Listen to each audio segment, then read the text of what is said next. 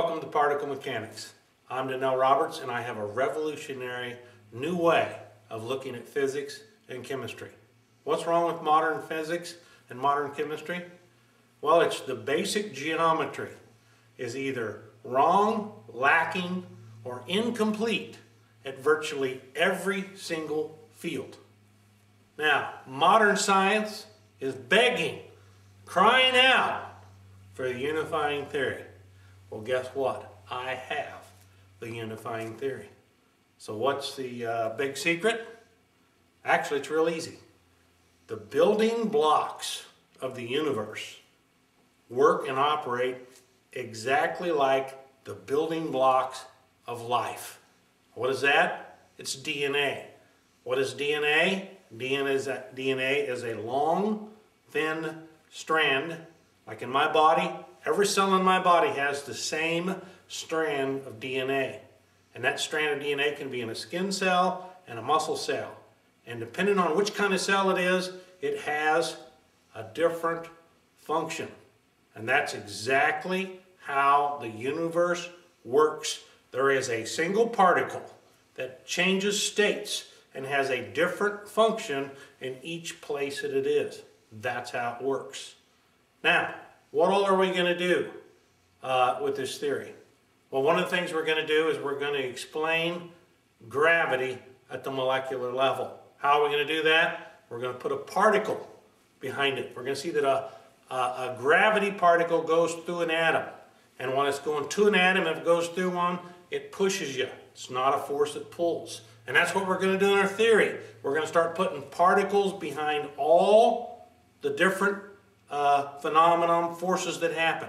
For example, light. It's not going to be a wavelength.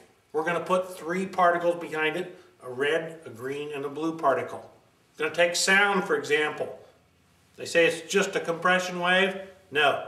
We're going to put a particle behind sound, and that particle causes the compression wave.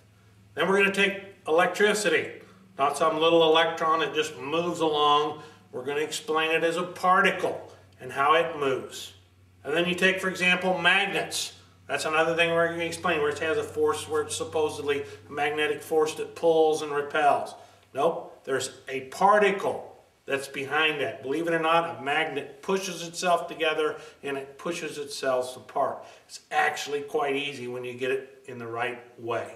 Then the other thing that we're going to do is we're going to take the old atom, what they teach in school, we're going to throw it out, and we're going to replace it with something called the key ring atom.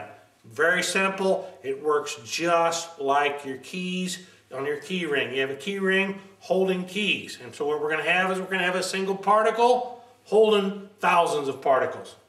What is it that we have doing that, for example? This is a hydrogen atom.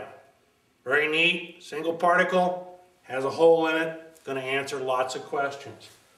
Another atom we got here, helium, an all-particle atom.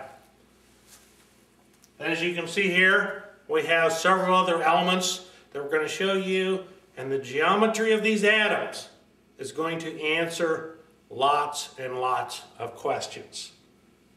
Now, the correct geometry of the atom, the correct geometry of the particles, their mechanical movement, and their mechanical interaction is the unifying theory. And I took all my ideas and all my theories, they're all in this book right here. Particle Mechanics, the Theory of Energy States. Now the other thing that we're going to be doing is we're going to take the entire theory and we're going to put many videos out and make them available so that you can see them on video. But you got to remember one thing.